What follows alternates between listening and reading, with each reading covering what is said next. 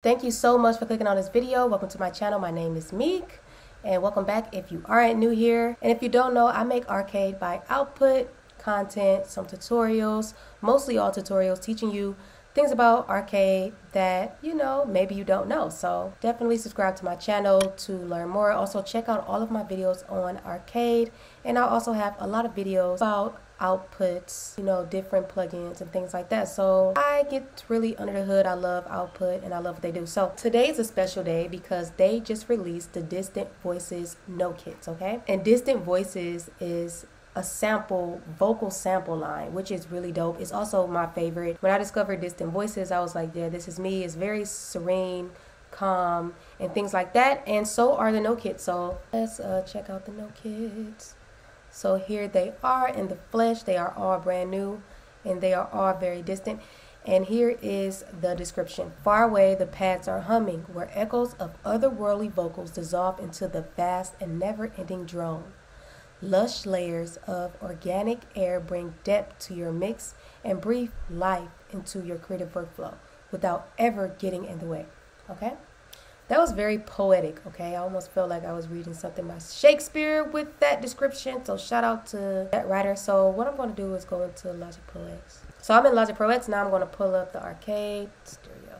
So the first thing I'm going to do is I'm going to just turn on the transposer because I'm going to just be, you know, demo some sound. So I'm going to be in E minor today. And then I'm going to go to this chord triggering VST chord prism. If you don't know what it is, it's something like, I don't know, I never use Scalar 2, but from the commercials, similar in the sense that they have chord progressions and you can do a lot of different things with them. I pretty much like it. If you want to know if it's how I like it, and we're going to go to some patches. All right, so I went ahead and downloaded them all. So what we're gonna start off with, let's start off with Angel Song. Pretty title. Now it's just loading the kit up. All right, so I'm gonna show you just a few things too. All right, so stay tuned. This is not just walkthrough or anything like that, which it is that, but it's more than that because I'm going to be teaching you some things about how to make it your own, make the sounds your own in a very Meekism and wisdom fashion, okay? Let's play with some chords. Let me open up Chord Prism again.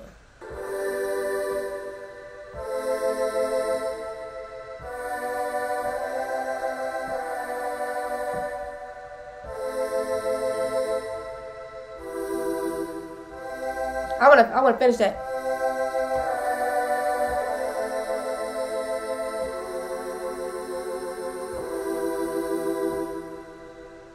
Heavenly, okay? Heavenly, beautiful, beautiful, beautiful, okay? You gotta add that passing chord with that one. So it's very, it gives me an organ sound. Like it sounds like an organ. Turn on the transposer. So now I'm about to just play around with it.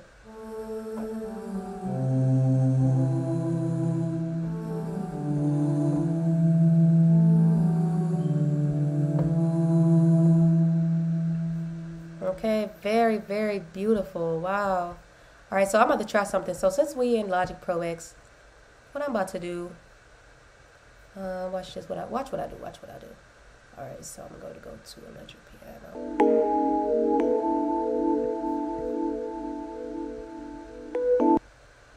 All right, so I'm going to do that.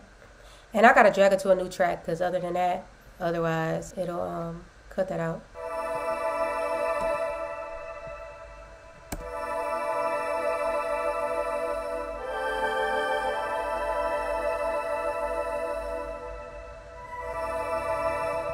I like it. Let me see. Okay,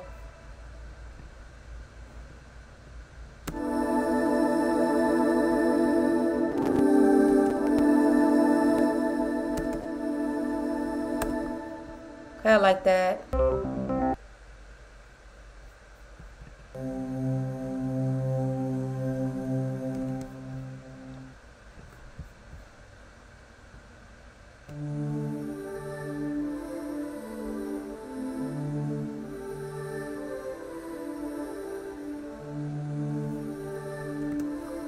So I got it on 12 semitones. Let me just be extra and do it negative 24. Make it really low. Maybe it won't even play because, oh yes it will. Yes it will.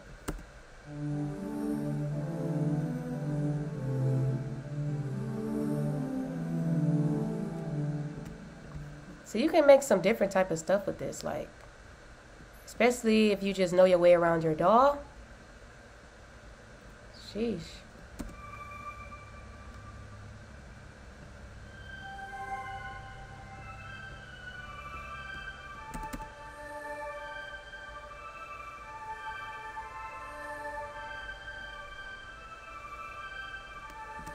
Alright, I just want some regular chords.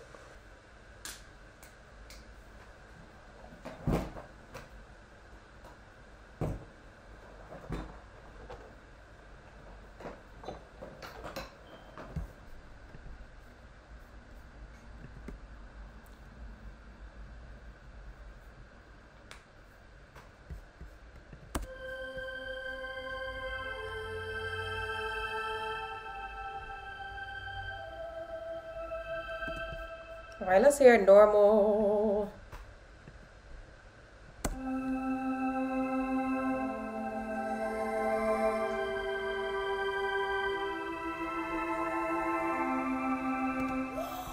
Ooh, that is gorgeous. Okay, let me save that. Let me save it.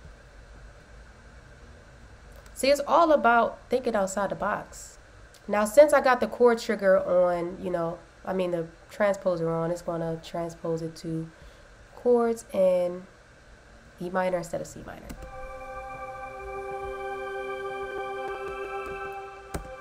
I'm about to bounce it. I'm about to bounce it.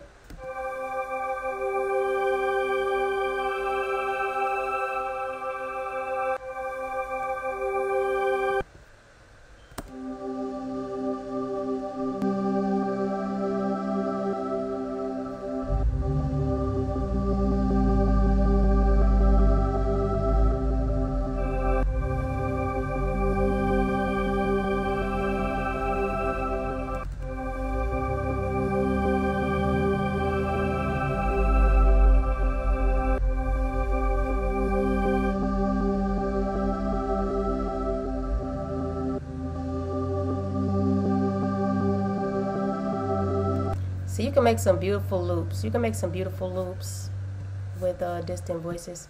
All right, so let's get back. Okay, so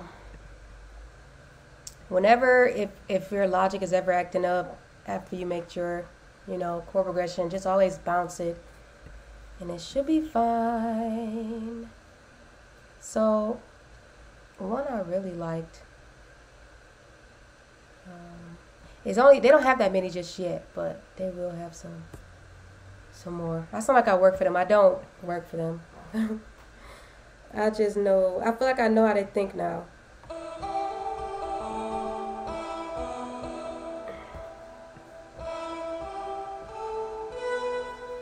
Today was my favorite to play with.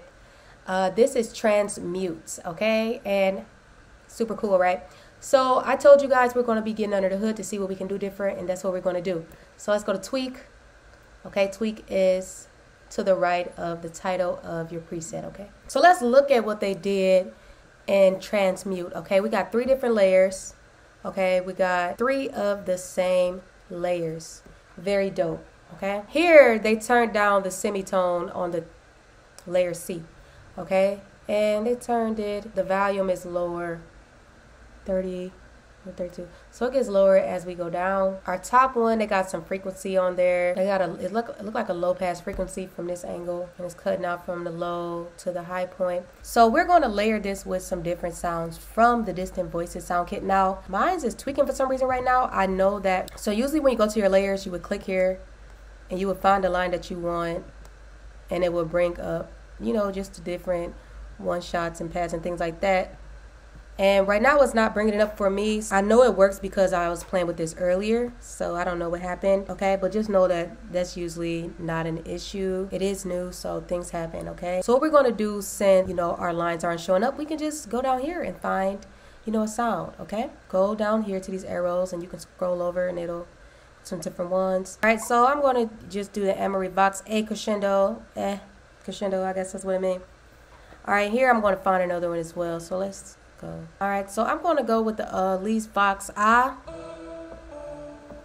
All right, and we can listen to them how they all sound individually too. So let's see.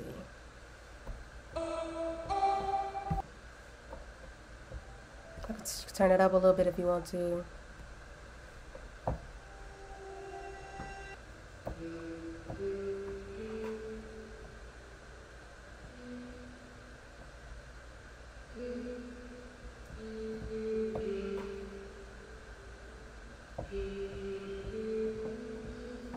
Alright, so let's play around real fast. One dope thing about this, so when you go to advanced, I'm gonna show you how to, so you see that we can only trigger the keys from 6-1 to C5, the octave range. We can change that. So we can go to here to advanced, and you can go to color, and you can just lower it. And as you look down here, you will see the notes, and you know, the black keys, and these are supposed to be the white keys. You'll see them spreading. So look out for that. So let's just do. So if you want, all right. So that's how you lower the pitching, okay? All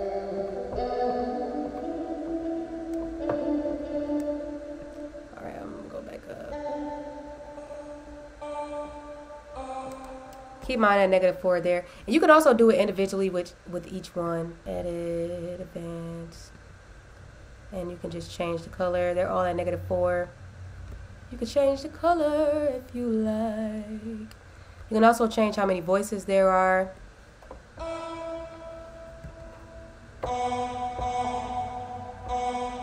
Always keep mine at 16. And you can also change flutter rate. So say if I was to go down here to this one, go to advanced, and I can turn up the drive. Drive always gives it more volume and things like that. Flutter, turn it up, turn up the amount of the flutter.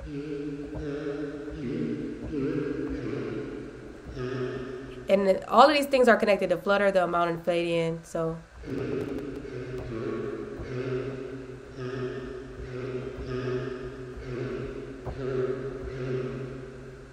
all right. Once you turn the amount down, you pretty much turn these two down. So all right, that's just some cool stuff. And also you can change the color down there to lower, you know, the octave, or to raise it. Okay, let's play around. So up here, I'm gonna turn these on for a second. So for my second layer, I'm gonna turn it up 12 semitones. I had a great dream last night. All right, and down here I turned it down -12 already.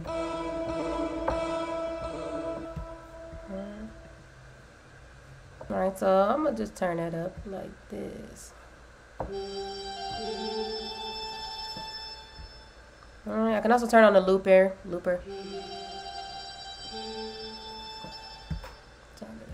If I wanted to, then I play around with it.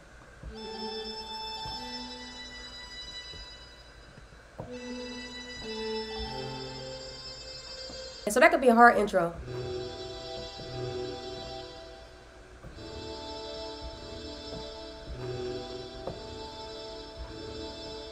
All right, I like it a lot.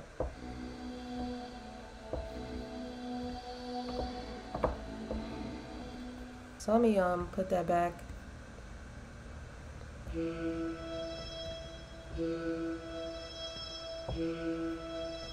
All right, let me turn on layer A real fast. Let's see.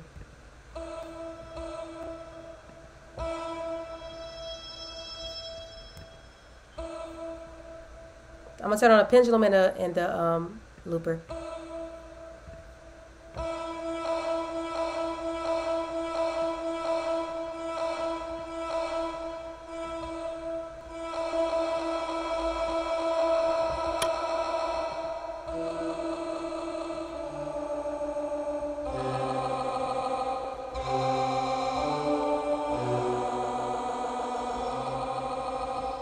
Alright, weird, but it can be cool. However you play it though. Let's see, so turn it off. So let's go to the mixer. Layer C, I'm gonna put a distortion on it.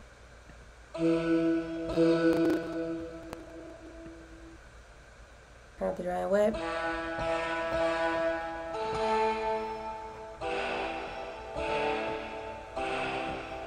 That's dope. I'm gonna turn it down for now. Layer C is my lower vocal. So let me get out of advanced. Alright, I'm gonna turn this down some here. I'm gonna turn this down just a little bit. Alright, so now what I'm going to do is change this one because I'm not a big fan of that one. So let's go. I'm gonna change this layer entirely. I'm gonna go to a different line.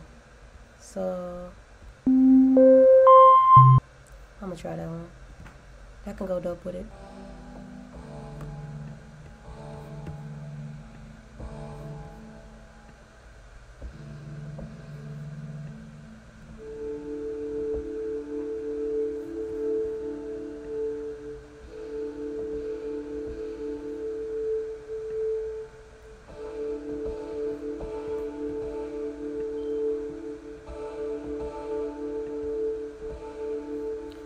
Got some filter on there. Oh, I like that one.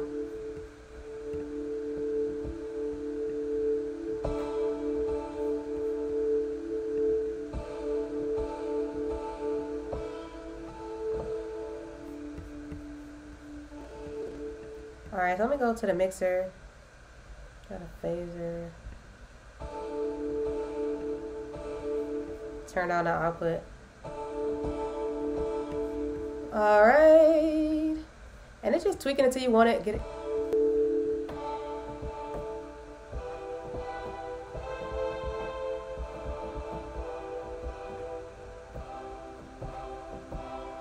I like it without the ensemble.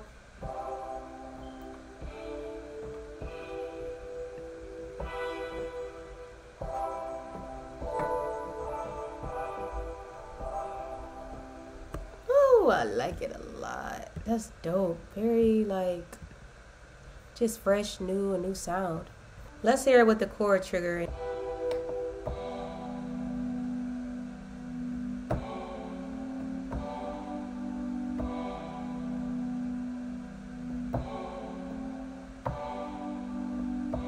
Super cool. All right, so yeah. Distant Voices is super fun, super cool. You can do some dope things with it. Check out Distant Voices. Tell me what you think about the new pack, how you see yourself using it. I already know this is going to be used for some pads, some dark beats, some meditative, beats and stuff like that. So I'm happy to be using it, and thank you for watching.